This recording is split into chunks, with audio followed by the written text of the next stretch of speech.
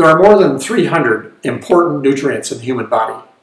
But after many years of studying more than 30,000 patients and learning a lot about their biochemistry, we found that really there are only about 6 that dominate brain function.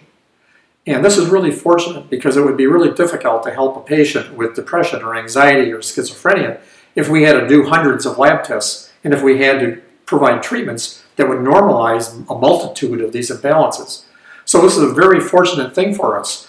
And we've been able to develop an advanced nutrient therapy system for normalizing these key half dozen or so chemical imbalances.